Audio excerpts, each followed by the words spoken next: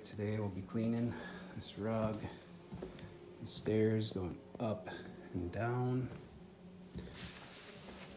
this living room, sofa, chair,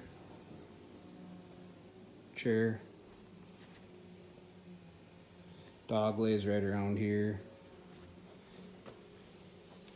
and then there's two bedrooms. Stairs getting all pre-backed. That bedroom and that bedroom. And then the big challenge is downstairs, where there is urine. Human urine going through here. What's up, Leonardo?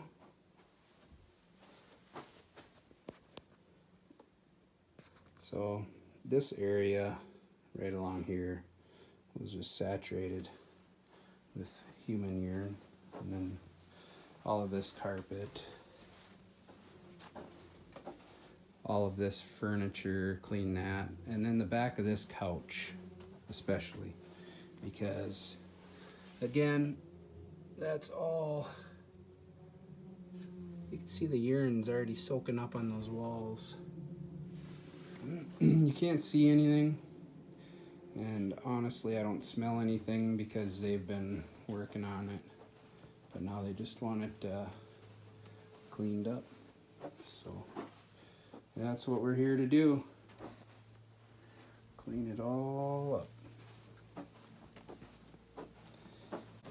Alright, after thorough vacuuming and then a pre-treat of oxygen-based end cap and cl02, I wet down these microfiber towels,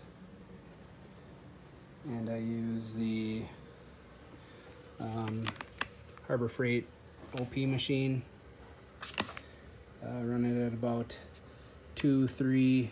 Try not to go above that because it's just too aggressive, and give it a good cleaning this way. Does a great job. I need two hands though, because I wrap the, so I'll do a cushion, switch spots, do a cushion, switch spots, keep switch and use up that whole rag on every piece of furniture.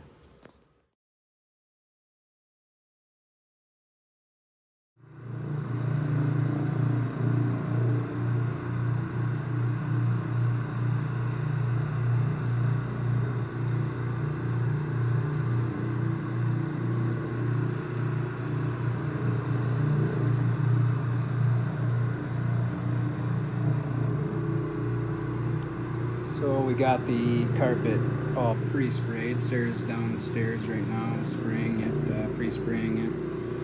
And then I'm just following it up with an absorbent microfiber pad. One per room, wet or damp. And then we will go through and groom everything with a Grande groomer carpet rake. You can see how nice this is turning out. Really looks good, and it'll smell good, and it'll stay clean longer. It's a nice protective layer on the carpet fibers.